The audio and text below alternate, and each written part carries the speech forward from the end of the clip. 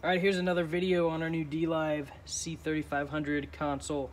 A really cool option that this console has is being able to load in different preamp presets. So currently we have one bass signal. We have one signal coming from the bass guitar, but we have two bass channels. So what we've done is we've patched the bass channel into a second fader.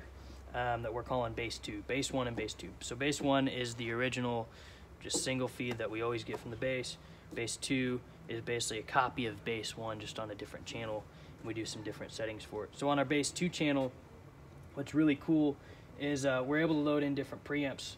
So if you go to, if you click select on your input channel, and you go over to preamp, a lot of times what this will look like, let me reset this. It'll look like this. It's just kind of like a basic preamp that's on the console, and you can load in different settings. So over here on the left, there's a couple buttons. One says lib, one says setup, one says listen. The lib stands for library. If you press that while you're on the preamp screen, it'll give you a preamp module library. So right now there's no module. On here there's a tube stage and there's a dual stage valve. They look a little bit different, so I'll show you real quick. The dual stage valve looks something like this. You do have to turn it on by flipping that switch to on, and you've got a couple different settings that you can play with. I haven't gotten to go through all of these, but I've gotten to play with it a little bit, and it's pretty cool. So yeah, it's got a high drive option, high frequency lift. You can turn that, do all kinds of stuff, play with harmonics. It's pretty sweet. It's a lot of fun, just kind of experimenting with this. On a side note, if you want to experiment with something like this, never do it during service or during worship. Always do it during run-through. I'm sorry, not run-through. Always do it during rehearsal, because we have a rehearsal, then we have a run-through, which is a mock service, and then we have service. So do this in rehearsal. Do this when you're building the mix. Do this if you can do it quickly. Do it whenever you're doing a mic check. Set gain, and then do some quick parameters if you feel comfortable doing that. But most often if you want to play with this when you're mixing, you'll want to do it during rehearsal, when you actually have time to mix it. I wouldn't spend too much time on it if you can't get it to where you're comfortable getting it fit in the mix. Just play it safe and go without it, and we can come in on a training night and play with it if we need to, or something like that, with virtual sound check. But yeah, let's go to the tube stage. So this one looks a little bit different. Again, you do have to turn it on, and then it's got a couple different options. So any button you press, you can pretty much click it and use this big rotary knob to make changes here.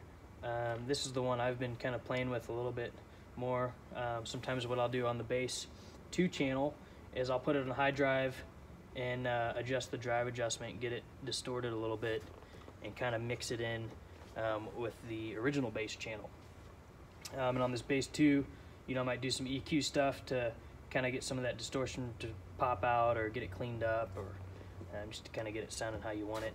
So when you mix the two together, it really helps that bass kind of punch out, kind of like what we watched in some of those MXU videos. So that's a pretty cool feature. One other thing I want to touch on really quick is the inserts. So for example, on vocals, we can actually have an insert send on here, and I'm actually going to unassign this and show you guys how to get into there. So if you want to click select on a channel, and up here at the top, it's got a couple different menus: preamp, filter, gate. There's an insert A and there's an insert B.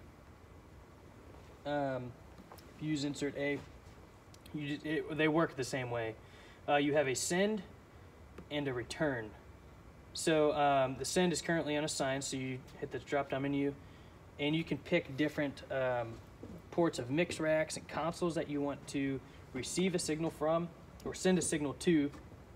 In this case, we don't have any like outboard gear or anything like that, so I'm just going to use an internal unit. You can use a rack effect, but I'm just going to use what they have here is a dynamic 8. And you see it automatically sets the return to dynamic 8.6. So yeah, we've got a multi-band and a dynamic EQ, multi-band EQ and a dynamic EQ. And then you can select all your different frequencies to be in or out. And yeah, this is basically a multi-band compressor slash I just had a brain fart. Maximizer. Sure. But anyways, you can select these, and you can make this rotary knob either be gain or frequency. So I can use this knob if I have it set to frequency to sweep, or I can set it for gain. Set gain there. You can set a threshold for compression. You can change the width, and you can decide if you want the compressor to engage signal above the threshold or below the threshold. So this works as a compressor or an expander, not a maximizer, an expander. So if you have this selected to engage for any signal above the threshold, it's going to compress any signal above the threshold. If you want it to expand, you want it to kick in for anything below the threshold. So anything that's coming in below the threshold will be expansion. So you can play with this. I like to use it on vocals to kind of compress some of that higher range frequencies that can kind of hurt your ears if somebody's talking, or to even clean up some of the muddiness in a speaker's voice. You can use that. And then you also have a high pass and a low pass. So yeah, just a quick little video there. Let me know if you guys have any questions.